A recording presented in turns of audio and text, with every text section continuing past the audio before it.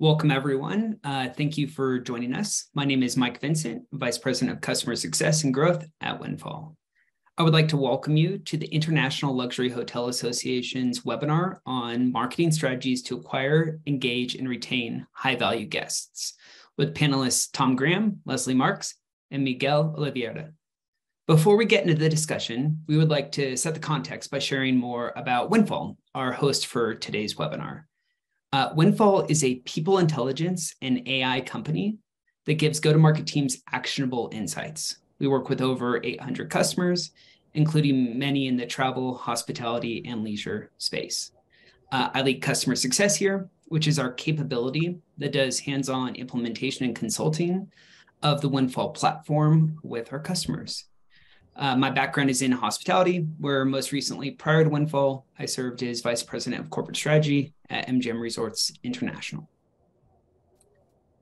Windfall's vision is to democratize access, workflows, and insights on people.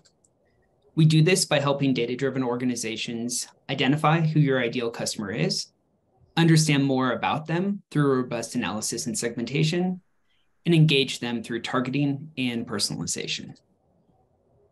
There's three pillars of how we actually execute on this. The first is data enrichment. So we connect directly with your customer, your guest database. And for each person, we try to match them to someone in our data set of 90 million US households. And we return back to you all known households with key attributes on them, things like wealth data, career data, and demographics. Second, propensity scoring. So our data science team partners with you to develop machine learning models to define what your best guests or your leads look like. And finally, net new acquisition. So we build lookalike models and create audiences of who your next best customer will be. We load these into digital, social, or direct mail for you or your agency partners to target in marketing campaigns. So as I mentioned, we work with over 800 customers, including many in the hospitality, travel, and gaming space. Some logos there that you recognize, including Serenite, where Tom is joining us from. So if you have any questions about Windfall or our offerings, feel free to reach out to me at mike@windfall.com. Cool. All right, now let's get started with today's discussion, marketing strategies to acquire, engage, and retain high-value guests. And I'd like to pass it off to our speakers, Tom, Leslie, and Miguel, to provide an introduction of themselves and their organization to start. So Tom, would you like to kick it off for us? Absolutely. My name is Tom Graham. I'm the Executive Marketing Director for Serenite Private Residence Club. We are a brand new private residence club located in the heart of the Pocono Mountains of Pennsylvania. We are offering our membership to a drive and play market in essentially the tri-state area. And it's a pleasure to be here. Cool. Leslie? Hi, everyone. My name is Leslie Marks. I oversee communications, marketing, PR, e-commerce, and social media for the Langham Huntington Pasadena, which is a historic resort about 15 minutes northeast of downtown Los Angeles. The property opened in 1914. It's set on about 23 acres, and we offer 4 dining outlets, a spa, tennis, swimming, fitness, and family programming throughout the year. We're probably most famous for some of the films and TV shows that we've been in over the years, like The Parent Trap, Saving Mr. Banks, Westworld, and some others. Cool. Thanks. And Miguel, do you want to provide your introduction as well? Sure. My name is Miguel Oliveira. I'm the Senior VP of Global Direct and E-commerce for AM Resorts. And AM Resorts is not a consumer-facing brand, but what we do is we manage luxury, all-inclusive resorts at the beach, at Caribbean and in Europe, and specifically the brand Secrets, Dreams, Zoetry, Breathless, Sunscape, and Alua. And we are now part of Hyatt Hotels Corporation. So we are now connected to the World of Hyatt loyalty program, which is award-winning, and we can bring that incentive and the benefit to all of our guests worldwide. Cool, thank you. So for our discussion, I'll probably stop the screen share. We can see all of your faces full. Let's jump in. So the first question we had is, how do you leverage data and analytics to understand your guests?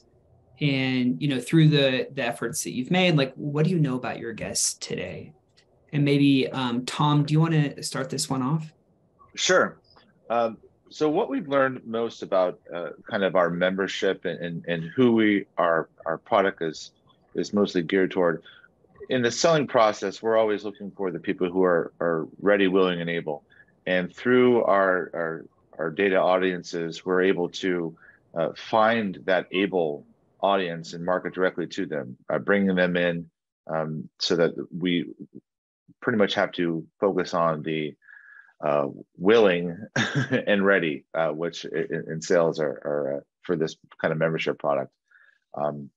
And we've also realized that we have due to our location, a large influx of members from the Long Island area. So we're able to segment and reach out directly to those potential members and also keep our current members engaged in ways that it wouldn't before using that data. Yeah, great. Leslie, do you have a perspective on how you all have looked at this? Yeah, we're a little unique within Los Angeles County, being that although we're in Pasadena, which is home to the Rose Bowl and some other famous cultural institutions and sci-tech hubs like NASA's Jet Propulsion Laboratory, we're really removed from the main tourist attractions of LA. And we're also located within a residential neighborhood, so we're not in walking distance of shops and restaurants. So this can be a challenge since we're not the most obvious choice for travelers, but it's an opportunity to position ourselves as an oasis, which in post-COVID times has been a great advantage. To that end, our bread and butter customer base hasn't changed a whole lot over the years. It's very heavy drive market, very local, lots of staycationers, lots of repeat guests who've been coming to the hotel or celebrating milestones over many decades. And while that continues to be a reliable base, of course, we're looking at how it evolves and who new customers are so that we can tailor our messaging in those directions. So we use a combination of guest survey data, digital campaign conversion data, who's actually making our bookings, social media audience insights, and of course, our reservation data to better understand where the guests are coming from, what their interests are, what they do once they're on property, and then what their value expectations are. Yeah. Great. And Miguel, how do you leverage data and analytics to understand your guests? In multiple ways. So when we think about the guests who come to our all-inclusive resorts, I would say one big segmentation is just looking at where the resorts are located, and based on that, there are different source markets. So when you think about the Caribbean, Mexico is a massive location for us. We have more than 35 resorts there. But then you think about the DR, Costa Rica, Curacao, and for those, most of our travelers come from the United States, and they book through several methods, and we try to understand which channels they're using to book. Traditionally, this segment or this industry grew through our relationships with travel agents and tour operators. And my job leading the direct channels is to find opportunities to switch them over to book directly through our website, through our contact center. And in Europe, most guests come from other European countries. So most of our resorts are in Spain. We have some in Greece. We're expanding to Bulgaria and Portugal. And the source markets there vary between Spain, Portugal, Italy, and France. So we collect data from all of them as they check in. We have to really welcome them, give a little explanation of the resort, and we understand based on that how much they spent, where they came from, which channel they use, their email address, and we populate in our CRM database to leverage multiple email campaigns, but also reinsert that into our paid media campaigns to understand not only who are lookalikes, but also try to not spend the same acquisition dollars with those guests. So there are multiple ways in which we understand that information, as well as which segment, which kind of trip are they looking for? Depending on the brand, some brands are more towards couples versus families, like Dreams and Sunscape, and also price points, which may vary. So it's really a match of understanding what they are looking for and which segments and lookalike models we can build to understand similar guests to those that are coming to us. Yeah, that's fantastic. And you began to touch on this, Miguel, but Like it sounds like you're doing a little bit of look-like modeling and so forth, but how has your understanding of your customers informed your approach to net new acquisition campaigns? Let's say one, it starts with the basic demographics of what are the typical traveler who comes to an all-inclusive vacation. Like in many situations, like we overskew towards families, but we have adults-only brands. So understanding their household income, their demographics, which are mid-30s to mid-40s, and sometimes a little bit over that in the long tail. How much are they willing to spend, which is not a typical trip that somebody does multiple times a year. You might do that once or twice. There's a lot of seasonality in terms of when you're booking. It's not something you book for next week, like a conference hotel for a business. So it's usually our busiest period to shop is between the end of December and early to mid-March for stays throughout the year, from the winter all the way to the end of the year. But we try to find that model of understanding what is the typical willingness to spend, and how we can apply that towards the different kinds of properties that we offer. Some of them will be more expensive depending on the location, depending on the upselling opportunities. But it's always about portraying the sense of once you book, you don't have to worry about anything. So it's communicating the value of multiple a la carte restaurants that are included, luxury experiences on property. While there's always chance to upsell, it's really understanding that type of customer and finding them versus somebody who might be more interested in paying less in a more generic buffet-only experience and not coming to our resorts. Yeah, great. And Leslie, it sounds like you have a very strong, loyal base. Like they know the brand, they've been there a while. And that's great for retention and repeat visits and so forth. What are you doing to help drive net new acquisition? Like knowing what you know about your existing customers, how are you leveraging that to drive your next new customer and introduce them to the brand and get them to stay?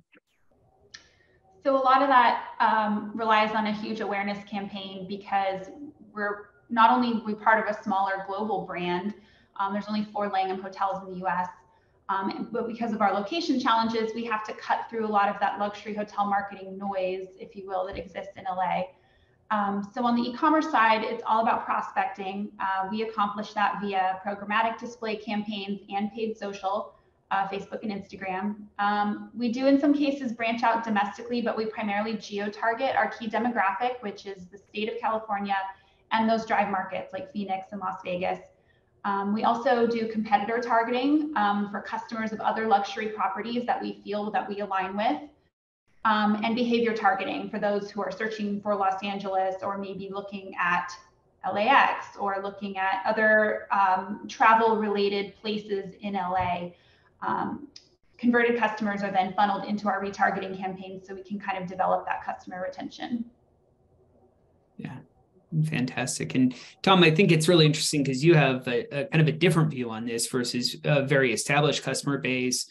Known the brand for a while. You all built something in the past few years, from scratch, more or less. Sure. So with the early learnings that you've had about who's signed up and raised their hand and become members, how has that helped inform your net new acquisition strategies ongoing?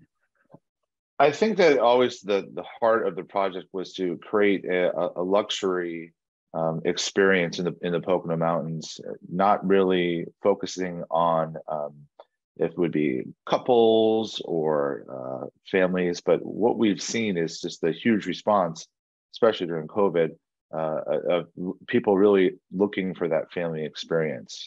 And that is, now the pillar of what we're trying to do. We're really trying to build this mountaintop community with world-class amenities on 125 acres.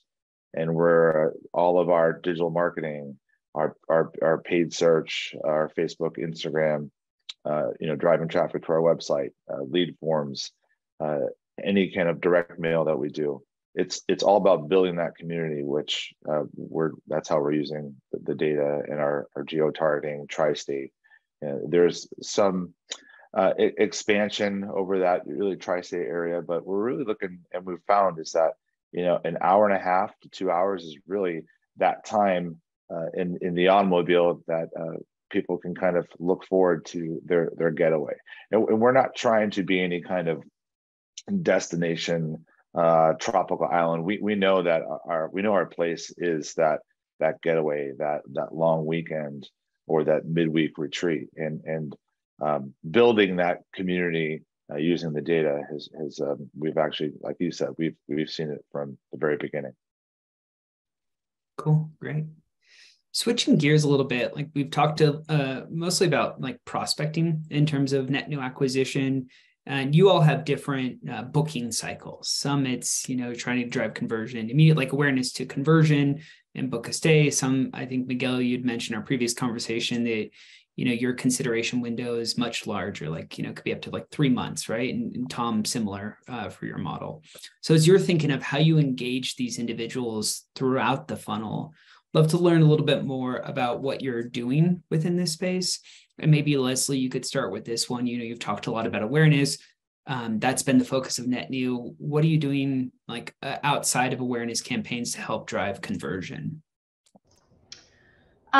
Because awareness is our key challenge, that's where we target people at that level. Tactically, our prospecting campaigns have performed extremely well for us. About 70% of our display placements are dedicated to this. And over 80% of our successfully converting paid social ads are prospecting.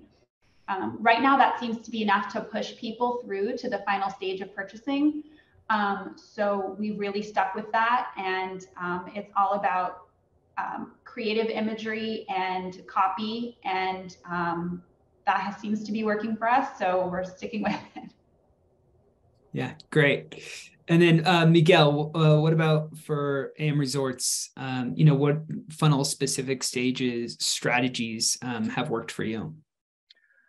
So we play most of the tactics, even in lower funnel categories as well, because as I mentioned, the AM Resorts is an internal facing brand. When we think about AMR Collection, which is an umbrella brand we launched last year, and to really connect to Secrets and Dreams and Zoetry and Breathless, which are more known, we always have to combine how much we spend in upper funnel and acquisition prospecting with lower funnel and retargeting. So I would say that in average, we would spend 30% of our media, or 35% into acquisition prospecting, and maybe 50 to 60 in retargeting and lower funnel, like paid search, meta search. So a lot of travelers skip our web pages altogether to go into the rooms and rates, because they're actually looking at Google Travel, like they're Googling all-inclusive resorts in Cancun or all-inclusive resorts in Costa Rica. And then our goal is really to rank for those pages or to have competitive rates showing in the availability sections of the Google pages. So they will look at the images there, but then when they click on like check availability, they will take the visitors all the way down to our rooms and rates page. So it's important to them when they land to reinforce the values of booking directly. So showing how they can earn World of Hyatt points, since we're now part of Hyatt, and all the properties in the Caribbean are now integrated with the loyalty program. How we can offer benefits like early check-in and late check-out, depending on availability, or additional discounts on spa treatments or shuttle service from the airport to the hotel. Like, it's important to keep in mind that most of our travelers fly to our destinations. So they either book a flight through a package that we can offer through our websites, or they can go through a tour operator or even to an OTA. But of course, my goal is to shift them towards our direct channels. So that supplement of the lower funnel tactics is critical. But again, we need both in our case. I cannot rely only on acquisition. So retargeting on social, Facebook, Instagram, and using techniques to identify where they are on the website if they come, and then retargeting them later. Or if they are running a search and they leave, we have this ability to pop up a modal and say, hey, save your search so we can help you finish the search later. Sometimes we will offer a small discount coupon to help the conversion, but it's always kind of trying to retain the most of that traffic that comes to our sites. Yeah, fantastic. And it's really interesting for you because it's almost like a portfolio and an umbrella strategy, right? Because you're building the overarching brand, but then, people are seeking out specific resorts or specific sub-brands within the overall collective. So fantastic. Thanks for sharing. And then Tom, can you talk a little bit about some of your mid-funnel strategies? Sure. We're doing a lot of retargeting, social media, Facebook, Instagram. A lot of what we do as well is just any kind of click segmentation we have in our e-blast that we send out. Also, we were able to, with the help of Windfall, is really try some direct mail pieces and some rather large direct mail pieces with folders and product books. As we have more residences come online, as we establish new partnerships, as our spa development comes along, it's really showing those customers that have come in maybe months ago to really re-engage and say, hey, this is what's going on here at Serenite. So direct mail has been pretty successful with that. But as far as the retargeting, we're always updating our website, and we found success through those means.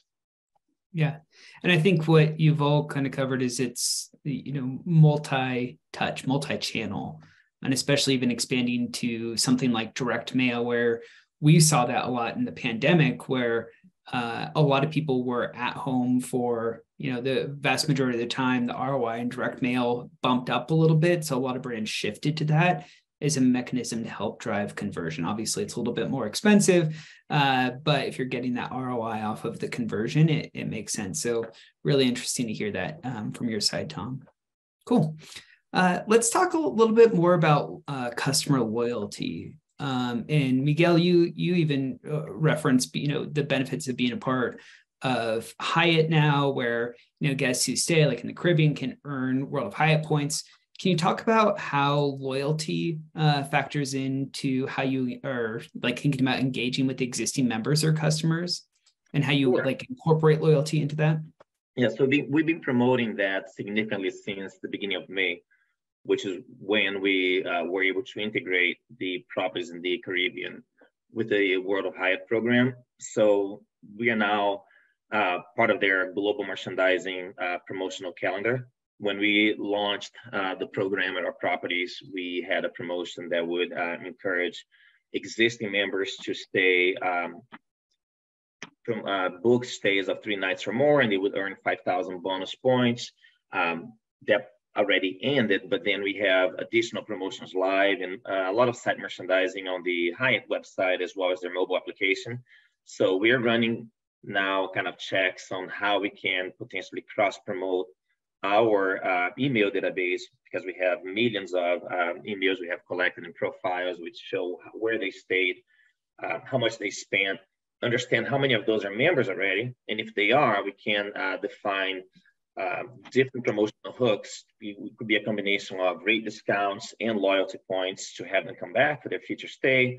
And we're collaborating with Hyatt with their tactics as well. So most of, if not all of the digital marketing that we run is still run by my team, but we have a lot of collaboration to understand those who are booking on the Hyatt websites, so that we can understand if there's any changes in behavior, any different propensity on how they book, how much they spend, and then find the best sweet spot to re-engage with them. But we're still kind of, I would say, early stages, but maybe in the middle of the road in terms of combining those efforts. Yeah, perfect. And Leslie, I mean, you also are part of a larger global brand. As you mentioned, there's only 4 in the US today. I think you are expanding. But can you talk about how you think of loyalty both to the property and then your vision for potentially how this plays into a larger global brand? Sure.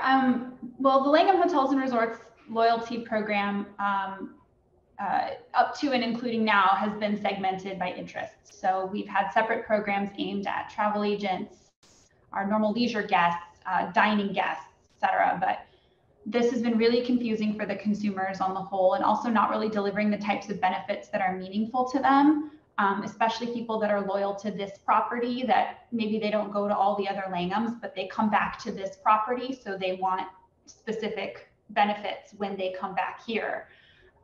So the entire program is being revamped into one tiered plan that we hope will not only attract new loyalty members, but engage the current ones to become more active.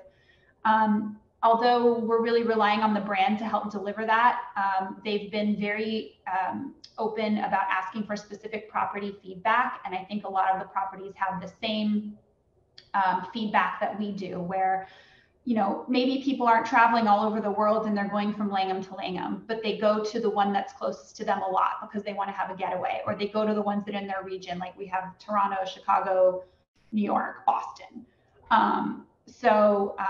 Hopefully a more simple approach with worthwhile benefits that people are expecting at the same properties will be a little more consistent communication for people and kind of what they've been asking for. And I think they'll be happy once it's finally delivered, hopefully next year. Cool, great. And then Tom, you all are a different model, like it's a membership model. So loyalty means something different. I think for you, one of the yardsticks is, referrals. Like how big of an advocate is your current member so that they bring in other members to also join? Can you talk a little bit more about your efforts there and some of the results and just how you view loyalty within that overarching theme? Sure.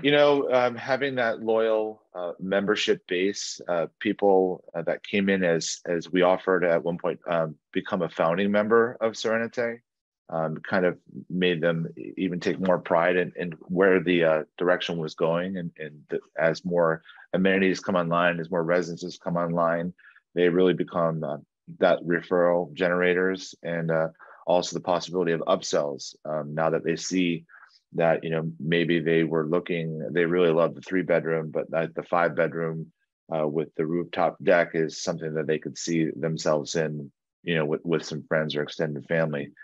So we offer a concierge service as well too. So we're literally just trying to connect all of our members with these mountain adventures, and just to really make it a true getaway where they don't really have to worry about much. Show up, enjoy.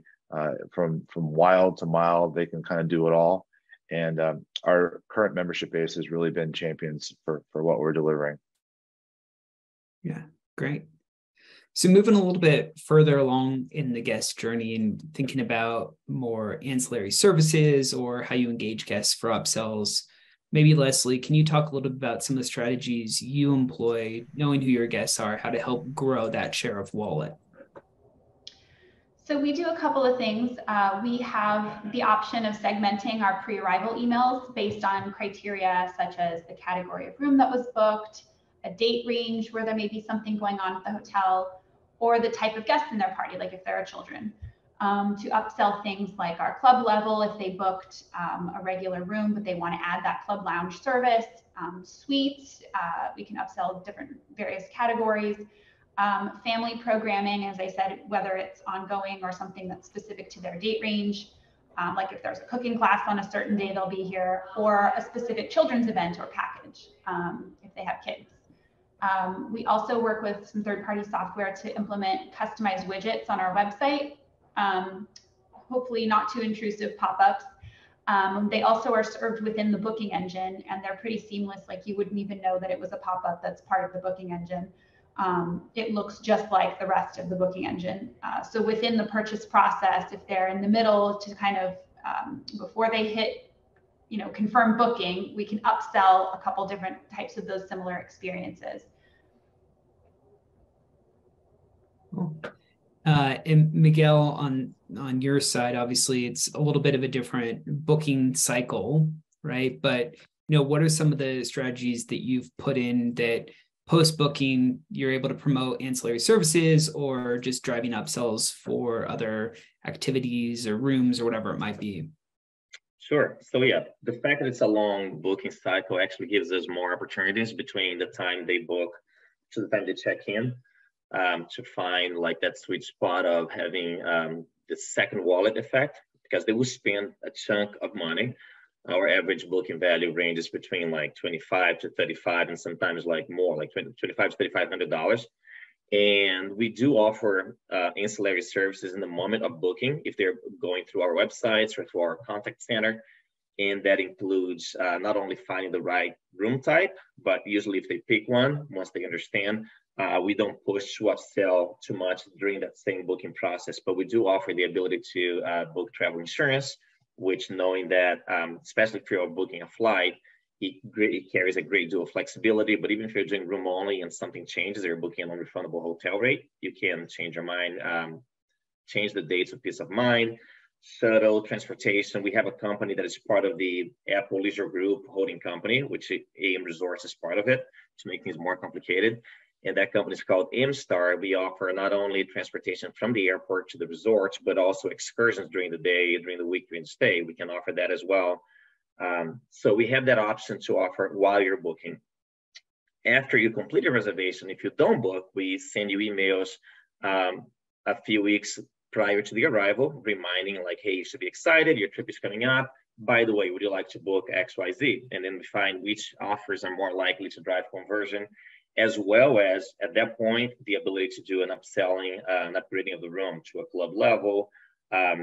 And through the combination of those tactics, we find ways to upsell. If they don't book, if they don't upsell or upgrade in any of those instances, there's always a check-in. As we're welcoming them, we show, hey, by the way, we have this higher level room at a discounted rate, or would you like to book excursions for your stay, for your family, check out activities during which are local to your destination.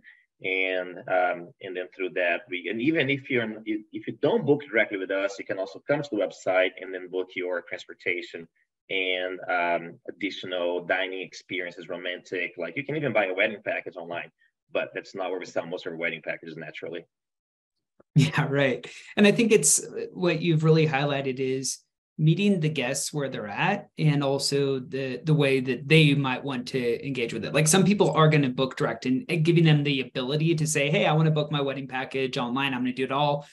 There are customers that want that. So giving them that opportunity. Some are in, and then kind of another way of looking at it, some people don't plan at all prior to, but having that opportunity at check-in to understand who the guest is a little bit, and then be able to signal, okay, well, maybe they want a larger room, whatever else that is like benefits their guest experience, but also at the same time, it increases revenue for the business too. That's right. Great. So kind of the last piece of the cycle that we think about is how you do attribution, or how you do analysis and reporting on the results of all the marketing campaigns and the data-driven campaigns that you're running. And really thinking about like the strategies that you put in place. I think that would be most helpful for this audience. And I think you each have kind of a different take on it. So maybe Miguel, you can kick us off and talk a little bit about some of the strategies you all have implemented to close the loop and optimize marketing campaigns based on your learnings and insights and so forth. Sure. So the basic one of the basic ways we look at is feeding back the data from the transactions using Google Analytics into our marketing platforms like Google Ads or DoubleClick. And depending on which kinds of transactions and guests are completing their bookings, it allows us to optimize our bidding strategy in paid search, or to do better retargeting through the social platforms. So we go through that. In terms of attribution, we look at different ways, right? Like if we were to apply view through, for example, to our display campaigns, only view through, like our return on ad spend would be massive, but we know that it's unlikely somebody's only going to look at display ad and not do anything and somehow come back and book. So we look at our return on ad spend in different ways. We look at last click, and we also look at the impact of view through for some of the tactics. And then directionally, we try to look at the trends to see if they're evolving in a similar pattern or not, to understand if we are driving the most impact on the campaigns. But it's an evolving, I would say it's a combination of science and art, because there are ways you can apply different weights to the different kinds of medium that you are looking at, or we can put more emphasis on the last click. So far we look at those two ways: combination of view through by itself and also looking at last click. Yeah, and I love the way that you put that. It's a science and an art, right? You need the quantitative. You need to be able to tell the MROI of the campaigns you're running, but also understanding that, a lot of the influence to a conversion could be more upper funnel tactics. And if you don't get visibility into those, then everything's attributed to last click. And, we've seen some of the folks that we've partnered with, really drive more budget than to the activities that are driving conversion. It's like, well, you have to think of the whole funnel cycle and so forth. So it's great that you're having some visibility into that, but also knowing that part of it's, got to be based on gut and the art of it as you look at, how everything plays together.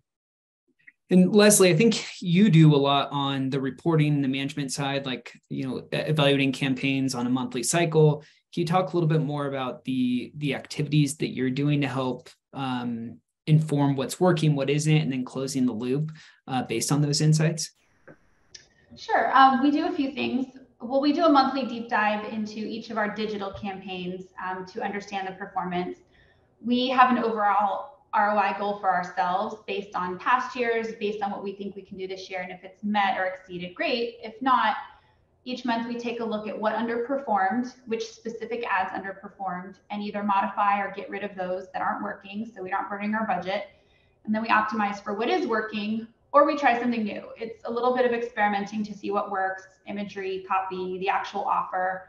And seasonality definitely plays a part. So we try not to make decisions that are too abrupt. We have to give campaigns the time to work their way through who they're targeting. In terms of website analytics, what I really look at is my conversion funnel. So how many visitors down to how many initiated bookings, down to how many converted bookings.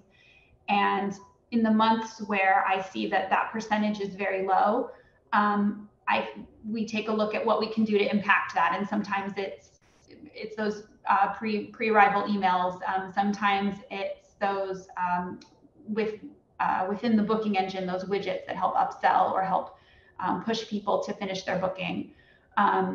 Another thing that I like to do is to apply a heat map to our website every once in a while so that I can see what's grabbing people's attention. And then that helps me to kind of, if I need to move things around or add links different places, or whatever the website may need to kind of optimize that customer journey to keep them on the website and get them to book. And usually it's a matter of simplifying. Yeah, right. Cool. Thank you for that. And then Tom, can you speak a little bit more about the attribution process that you all use to demonstrate the efficacy of your campaigns? Sure. So in our audiences, we're kind of targeting a base net worth. Our membership starts entry level around 60,000. So it's a matter of our audiences usually have a presence of children with a net worth. And what we found is, analyzing that data and then looking at our ad creatives, we're able to have weekly meetings to see, who's coming in that lead funnel, who's coming in, who's converting into on-site visits, and who's actually purchasing the memberships. And that's just through doing constant analysis of the data that we have, UTM parameters, tracking different call to actions, different buttons, different creative, and just massively trying to sit on your hands and let Facebook, Instagram kind of learn the way it needs to learn without being kind of too knee-jerk, and also realizing that a lot of these digital marketing efforts do kind of complement each other, where it's from someone seeing us on Instagram, then hitting over to a Google search, and then going to our website, and then going through that more natural journey of finding a little bit about more of what the product is. So now you're bringing an educated potential member who has seen our advertising style, who has seen our website, and they're are pretty much our perfect potential member. Yeah, right. And I think that the one add on there too is because a lot of your targeting efforts, whether they're the prospecting or the mid-funnel direct mail, are powered using windfall audiences too. One of the things we're able to do as a company is match back, okay, here are the folks that were in the audience. We create a list of 1 million folks. We sent this over to Facebook and Instagram or Google, whatever else. And then because we're connected to your CRM, we see the people coming through, and we're able to create that connection across and say, hey, these are the people you targeted. These are the people that came through. And it kind of complements some of the UTM tracking efforts or lead source, whatever else that your CRMs are able to have access to, just to help tell, again, a more holistic picture. So again, it's that art and science piece that I love the way you put it. It just kind of helps paint the full picture there. And especially with all the privacy landscape changing, the decline of the cookie, and the walled gardens seem every month to be a little bit different in how targeting can be executed, their attribution process, et cetera. There's just so much going on that we could probably do a full webinar on in and of itself, and some of the strategies y'all are implementing there based on all of the changes. But appreciate some of the commentary on it. And there is that, just to go back on that, there is that complimentary where someone comes and enters our funnel through a Facebook, Instagram, or a lead form on our website, comes to us, and then we're able to hit them with a direct mail with the QR code. So then it's in their hand, and if they scan the QR code, it goes back to the digital landscape, and we're able to track it all along the way. They're kind of their journey. So when we know that they're coming on site, it's how is this person sitting in front of us? Oh, they did this, they saw this, they responded to this. And it really is interesting to see those trends. And that's kind of the name of the game of how we do the copy and have creative to really bring those in to really track it. Yeah, excellent. Perfect. Well, last question that we had, in, I think each of your properties was impacted slightly differently by the pandemic. And as we're kind of in this post-pandemic-ish world right now, and hopefully this is one of the last webinars we'll be talking about it, because it is becoming the new normal. But want to just get your perspective on how you've adjusted your strategies as the industry and as your business has navigated it out of the pandemic. So maybe Tom, do you want to kick this one off, and then Leslie and Miguel, you can follow? Sure. Pennsylvania shut down for COVID the day that our website relaunched with a brand new redesign, which was meant to give virtual tours, kind of guided virtual tours of what we were creating. So with that in mind, we were expecting to maybe give 5 to 10 virtual tours to potential members, and we ended up doing close to 70 virtual tours per day for months, which led us to developing an entire SDR team that just did virtual tours to convert to on-site visits when Pennsylvania did open up again. That being said, we are more than happy to be in the position that we are right now. COVID has really energized the Pocono Mountains. I think people realized that time spent together with loved ones and family, and not to take that too lightly, and escape city life, go out, fresh air, space, activities. So we're still seeing that kind of a pivot and uptick, and it's even more exciting now because we have more residences to offer, we have more amenities coming online.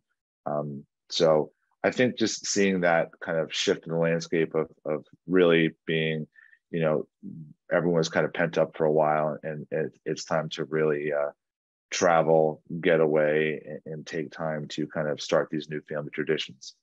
Yeah. And I think the benefit of being a drive destination to kind of help mitigate some of the worst of it. And Leslie, you all are similar, like you mentioned. A lot of your customer is drive traffic. Can you talk a little bit about how the pandemic impacted and kind of where the property is at today and where you're going next? Yeah, so as you probably know, California was one of the first places to shut down completely and one of the slowest to open back up, especially in the major cities like LA. And so it impacted our business severely immediately, so much so where the hotel did close completely for 3 or 4 months. And then when we were able to reopen again, initially it was all about providing a clean, safe experience where people felt comfortable, because you wanted to be thoughtful about your health and safety practices. And we were certified by Forbes for health and safety. And so we really promoted that everywhere. I want to make people feel good about being here. Having so much outdoor space on 23 acres and being away from the city helped. But now people just want to feel back to normal. I think most of us in the hospitality industry would agree the customer has changed since the pandemic happened. Tom kind of touched on this, but people want to get away. They've been pent up, and now they want value for their dollar, which they always have. People have always been discerning about their overall experience, and they're willing to either sing your praises or complain in an online forum if there's a misstep. But now people have missed out on these experiences they love for like 3 years. They haven't traveled. They need a change of scenery. They want to try new food. They want to be taken care of. They want to get away from it all. So now the traveler who maybe didn't think twice about spending a lot for a luxury escape wants to get a lot in return for every dollar they spend. They've put off celebrating an occasion. They've had to keep their kids inside. And being able to do that now is more meaningful to them.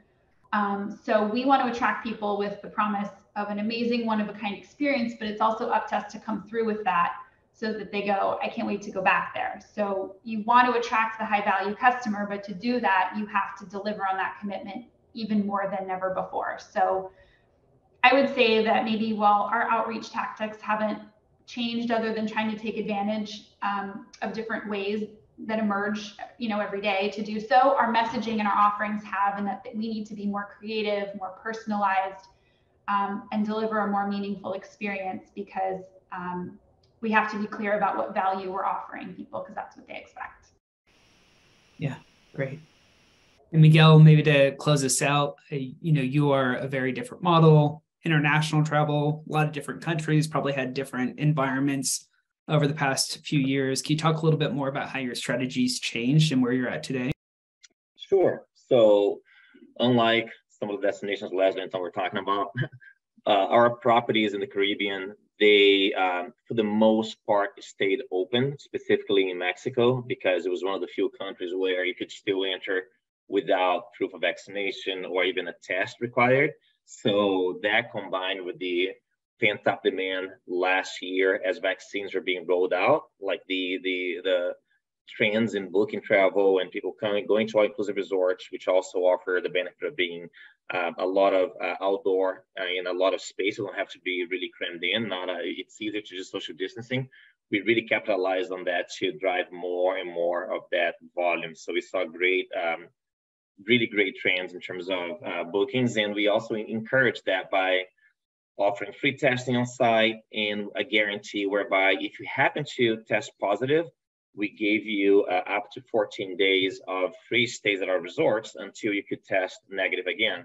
So there's a lot of internal debate whether we would offer it, but we not only were the first in the industry to offer that benefit, but the ratio of individuals who tested positive was really, really low. So it didn't change the experience. It was a great selling point. Naturally, now we eliminated that practice. Since tests became unnecessary to come back to the US, we're not offering free testing anymore. They can still take the test, but it's paid. We don't have that guarantee. But we also changed the on-property experience by increasing significantly the procedures for cleaning. Like many of our buffets, they were assisted serving, so the staff had to serve the guest as opposed to you serving yourself, which has an impact in delivery. You need more staff. So it was challenging. We were able to remove that as well as restrictions go down. We still have to wear a mask in some of the locations, but in Europe, the properties were impacted a lot more than in Mexico and the Caribbean. So I would say now, similar to what Leslie said, our tactics have not changed, but we did see an increase of travelers booking directly because they wanted the flexibility of changes and cancellations, which are not as easy if you book externally. And we are now working hard to keep that share of travelers to get them to book again through our direct channels. So emphasizing even more the benefits that we offer if you book directly with us.